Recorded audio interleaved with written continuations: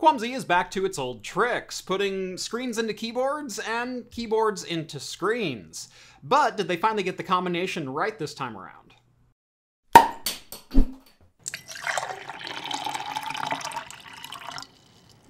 Welcome back to Craft Computing, everyone. As always, I'm Jeff. What we have in front of me is the Kwumsy KX, a brand new portable touchscreen monitor boasting a 1920 by 1080 resolution at 60 Hz, 10-point touchscreen, and 4 USB-C ports in a hub, 2 of which are USB-C 3.1 and 1 with full power delivery 3.0 supporting 60-watt power pass-through. There's also built-in speakers and a fully flexible 360-degree rotating stand. So what's so special about a portable monitor that I wanted to review it? Well, your portable monitors don't do this.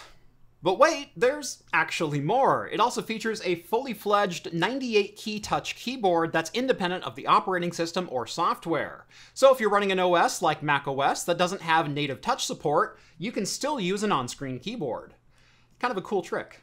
As far as its presentation, as a portable monitor, it's one of the most well-constructed that I've come across.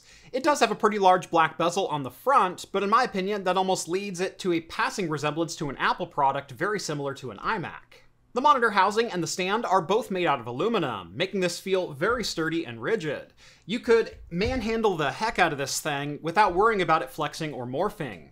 On their Kickstarter page, Kwumsy says the aluminum was chosen to help dissipate heat, which I partially agree with, but I think there's another piece to this. Given how many times you're going to maneuver this screen, change its orientation, and all of that, I have a feeling that rigidity was their first concern. And just look at how maneuverable this thing is. The stand is definitely the most interesting thing about this design straight out of the box. The stand collapses fully fit and flush for making it easily portable in a laptop bag, but it also extends to a height that rivals most desktop monitors. The base on the stand rotates a full 360 degrees, and the monitor itself easily detaches from the stand so you can mount it in either landscape or portrait orientations. Having a monitor this versatile both in layout and orientation is really nice and makes it one of the better portable solutions that I've seen, especially when you compare it to all of the other portable monitors that all seemingly come with those folio-style cases. Like most portable monitors, the Kwumsy KX is designed to be plugged into a laptop right out of the box, as it only needs a single USB-C cable to deliver all of its data, power, and video needs, and that includes functioning as an HID device for the on-screen keyboard and 10-point touchscreen. For use with a desktop, though, it's not quite so simple.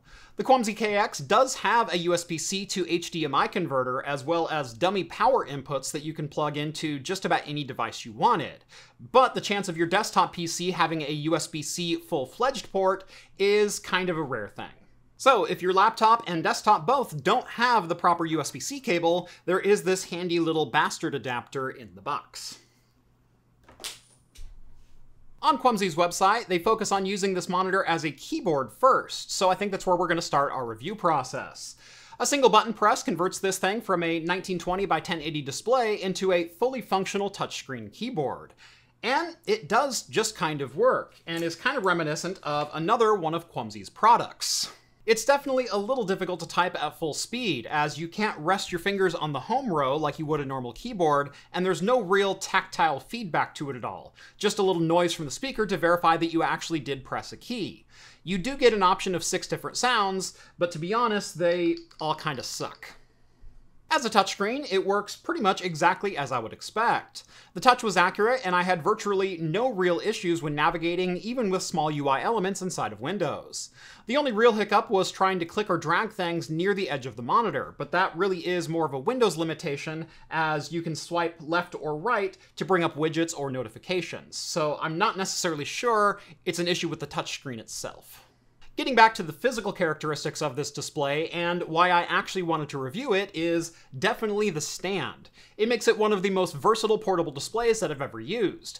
Again, the base can rotate freely 360 degrees, which is pretty cool, but not overly useful when it's plugged into something. But moving between landscape and vertical mode is fairly simple, and you still get the benefit of having that very sturdy stand. unlike, again, the cheap folio stands that have become so ubiquitous with portable displays lately. But the monitor also has one last little trick up its sleeve, and that are the kickstands that are built into the monitor display itself, completely separate from the stand.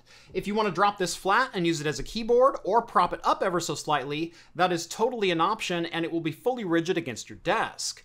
And again, using the stand, you can go from completely flat all the way to fully vertical and even beyond. I think the fact that this monitor is so versatile and maneuverable really amplifies the touchscreen element of it. For years, I've been wanting to use Windows with a dedicated touchscreen monitor, and I have since about 2008 through various different models. But the reality of it is, no one wants to use a monitor like they're in Minority Report. Your hands aren't designed to do this. You need to rest your arms so you can comfortably use your computer. A screen like this, and specifically a stand like this, takes all of that uncomfortableness out of the display itself. It allows you to set the display at any angle, at any height, to be able to comfortably use it, and even bring it to you. It's just great. Throughout the last week or so in testing this, I found myself almost growing complacent and completely used to the conveniences that a touchscreen in this form factor bring. For example, I'm not one who does a lot of digitally signed documents. I would much prefer to print out a document, sign it with a pen, and then rescan it, and that's typically what I will do for a lot of agreements. However, I had this touchscreen set up on my desk the other day, needed to sign a document, so I just drug the PDF down to this window, signed it in Adobe Acrobat, and saved the file. Those small conveniences aside though, trying to integrate touchscreen capabilities of this monitor into my actual day-to-day workflow wasn't quite as simple, as the software is definitely not there inside of Windows yet. As I noted in my review of the Kwumsy K2, one of my first thoughts was, wouldn't it be awesome to put OBS or digital audio workflows onto the touchscreen here and have full access to all of my sliders in a touchscreen interface? And where the K2 failed, the KX does find some success. I had a DAW up on my main display and the mixer down here on the touchscreen, but it got old pretty quick. See, the way Windows handles touch input is the same way that it handles your mouse input, and that's pretty much the same on any other operating system too. There were times that I'd be using my mouse up on the main display, and then I'd take my finger and drag a slider down on the touchscreen. However, that relocates your mouse down to the touchscreen and hides it so it can display the touch interfaces. Now, dragging my mouse between monitors is something I would have to do if I were only using a mouse anyway. But when I use the touchscreen, it kind of amplifies that inconvenience as it vanishes your cursor and forces you to relocate it every single time. It sounds like such a small and insignificant gripe, but when you have to do it 100 times, it adds up and truly did frustrate me. Overall, I appreciate the option of having a touchscreen, but I definitely can't say, even in this form factor, that it revolutionized my workflow. And what's worse, I didn't find myself in a single situation where I thought I needed the on-screen keyboard. I can't even think of a situation where I'd want the touchscreen keyboard when I have a laptop with an actual keyboard right there. I also ran the Kwumsy KX through all the same color accuracy testing I do on all my other monitors, and the results were, well, not great, and that's kind of where this review starts to fall apart. Yes, the monitor does display an image, and I'm sure for portable use cases it is just fine. But there's really no way I can integrate this into any creative workflow for anything important, at least as far as video production, graphic design, or photo editing goes. I've said it before, but any monitor produced in the year of our Lord 2023 needs to have 100% sRGB color accuracy. That's pretty much the base standard that I go by these days. But this monitor only covers 90%, and that frankly doesn't cut it and doesn't even make sense to me. That's not even going into the atrocious 65% Adobe RGB or 70% DCI-P3 color ranges. So I guess what I've been dancing around here is this worth it?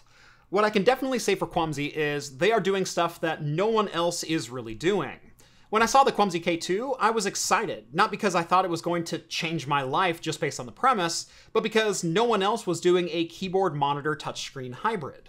And now that I've tried it, I can kind of say the same thing about the KX. No one else is building a hardware-based touchscreen keyboard that also functions as an external display.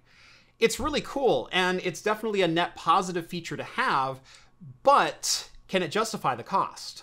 Kwumsy is asking $389 retail for this product, and it certainly has the look and feel to justify that price point. The stand itself is one of the most premium portable display stands that I've ever used. But at the end of the day, they used a bog standard 15-inch panel. The color accuracy is absolutely atrocious at this price point. And while the touchscreen is absolutely serviceable, does it somehow stand out amongst the other touchscreens on the market? Outside of the form factor, no. I did spend some time browsing online to compare price points with other portable monitors, specifically in the looks and feel department. The Kwumsy KX definitely stands apart from the hordes of folio stands and cheap plastic housings. But a premium look and feel, and even a premium stand, to me don't justify the price point. At nearly $400, I tend to be a little bit more critical for products like this, and honestly, that price doesn't justify the premium look and feel. I want to see better internals to go along with it. For example, Inacon, which is a monitor company that I've reviewed in the past, currently has a 13.3-inch OLED screen with 100% sRGB, Adobe RGB, and DCI-P3 color gamut for only $150. Putting a bog standard 15-inch display into your very expensive housing doesn't make it a better product. If Kwumsy took this exact same formula, but with a halfway decent display inside, say they replaced it with an OLED, or with a 2.5K, or had a smidge of color accuracy, or even replaced it with a gaming panel and gave me 144 Hz, I think they would have an absolute home run on their hands. But as it is, they just put a bog standard 15-inch panel in there and called it a day. And well, that's just not good enough. So as much as I wanted to like this panel, their execution remains a little bit clumsy. As always, if you're interested in the Kwumsy K2, I will have affiliate links down in the video description. Go give those a look if there's something that I missed here and you want to buy one of these displays for yourself. If you have any thoughts or comments, please leave them below, and make sure to like this video and subscribe to Craft Computing if you haven't done so already. That's going to do it for me in this one. Thank you all so much for watching, and as always, I will see you in the next video. Cheers, guys.